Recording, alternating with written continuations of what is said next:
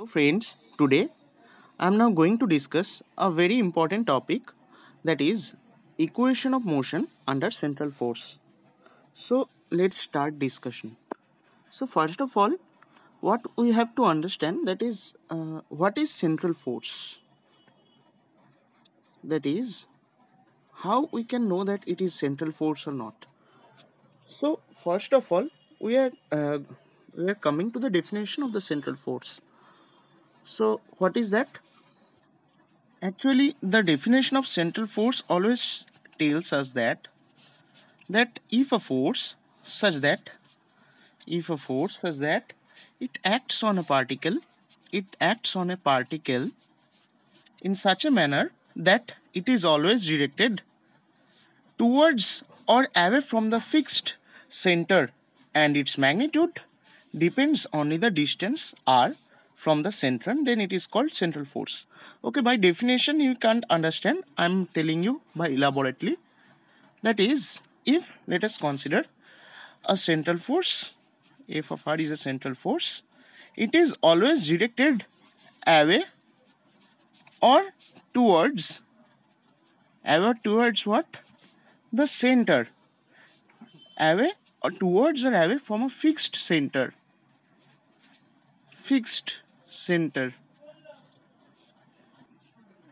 That is, the central force depends such a way that it depends on away or towards from a fixed center, and its magnitude depend only on the distance r.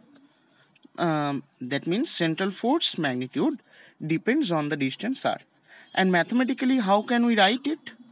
Mathematically, we write that in such a way that a force F is such that F of r into r hat. That means F of r to r vector by r. It is the mathematical representation of the central force, where F of r, this is the function of distance only, that is function of r only, and r hat is the unit vector along r vector from the fixed center. The force is attractive or repulsive. That means if the central force is such that if central force less than 0, that means if central force less than 0, then it will be attractive force. If central force greater than 0, then it will be repulsive force. That's it. That means if we can say, if let us consider a central force, a conservative force, central force, another point, central force always a conservative force. I forgot it to say, central force a conservative force. Now what we can say? We can say another point, that what we know between force and the potential, that F equals minus of gradient of V. That means we know, if we can write F of r equals in such a way that minus gradient of V in one dimension, what can be written? Minus del V by del r. That means we can write F of r, that means we can write it in such a way that, let me write clearly, F of r, that is minus del V by del r, and in vector form we can write in such a way, that is F equals minus del V by del r and r vector by magnitude of r, F vector. That is the if central force depend how on the potential energy V, that is a relation. Now potential energy for central force, it is also depending on r distance, and hence the system possesses what? When a potential energy of the central force V depends on r, it also possesses spherical symmetry. Let me write, it also possesses spherical symmetry.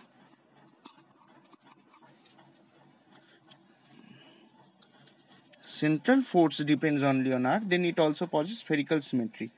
Thus, a rotation about a fixed axis will not have any effect on the solution.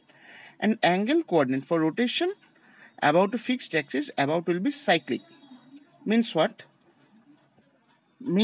What I am trying to say, that is, as central force depends only on the coordinate r, and polar coordinate we know what, r, theta, phi, and it is for spherical polar coordinate. For cylindrical, rho, phi, z, we know na.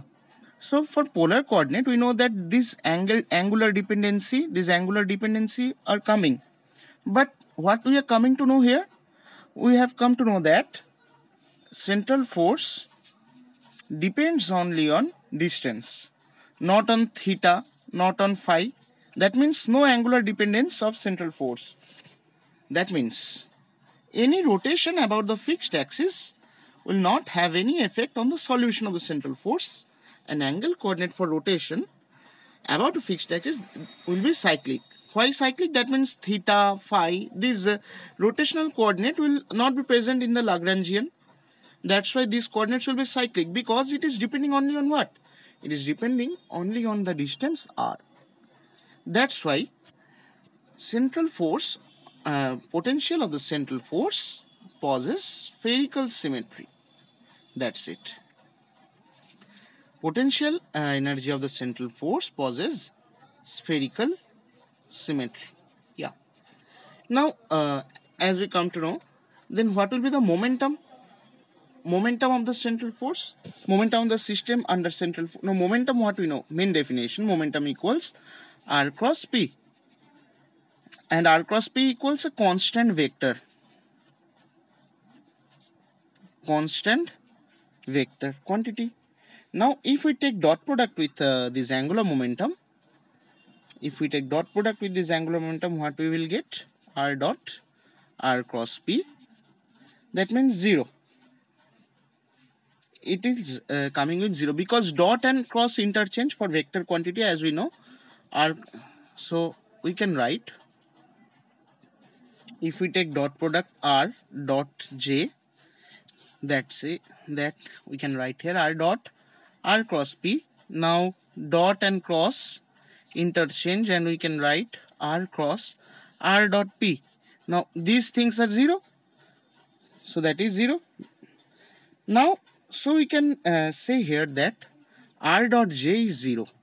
R dot j is 0. What is the interpretation of this? R dot j is 0. What we can interpret from here, that means r vector is perpendicular to j vector, constant j vector. That means motion of the particle under central force always takes in a plane. That is the important thing here.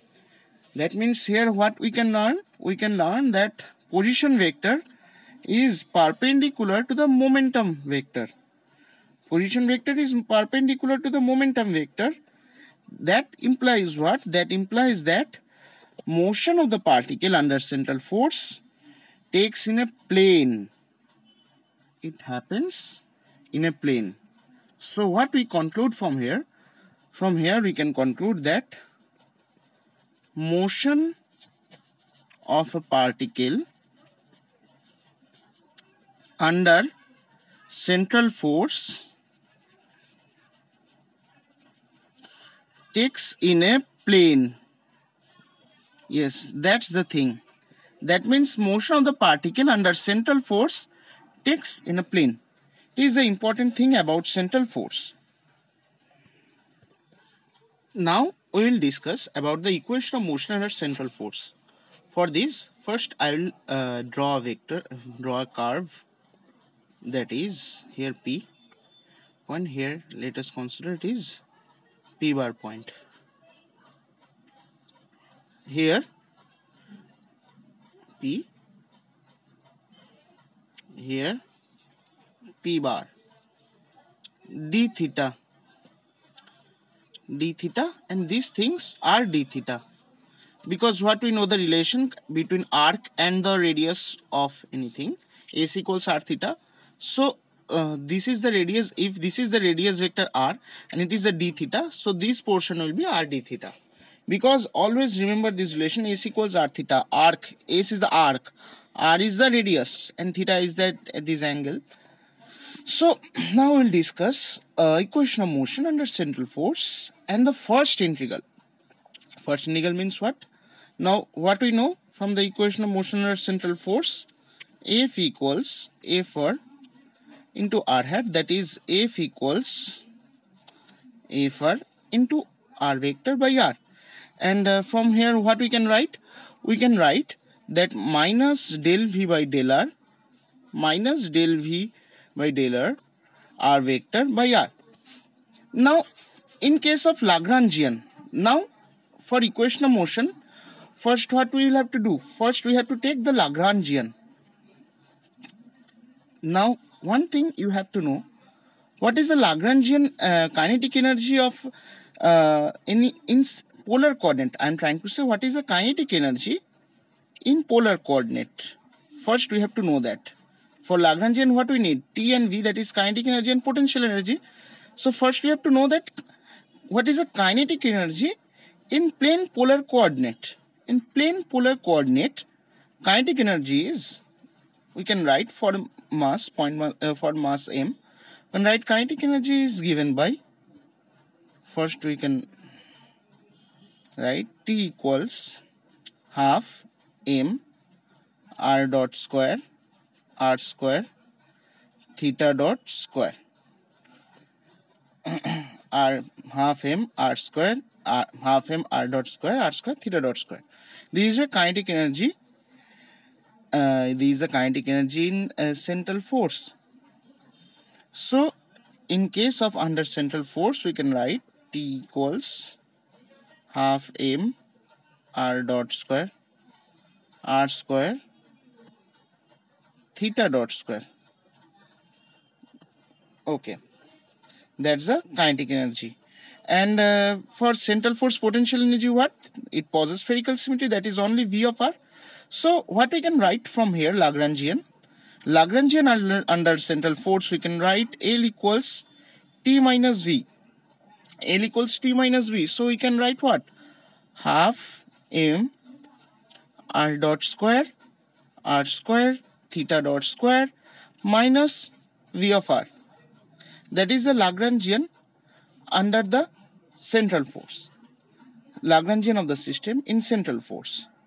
So now from this equation, what we can say? Here it is r dependency is here, r dot is here, theta dot is here, r is here. But what is not here? What is not present here? Here what is not present? Here theta is not present. Theta not present. Theta not present, but theta dot is present. That means what? Here theta is cyclic coordinate. Theta is cyclic coordinate means what? So what we can write? If theta is cyclic coordinate, so canonical momentum corresponding to theta is what? P theta. That is, we can write del L by del theta dot. That is m r square theta dot. If we differentiate that Lagrangian, half m r dot square plus r square theta dot square, then we are getting m r square theta dot. This is the which is the angular momentum. So that's it for today, guys. We will discuss more in our next lecture.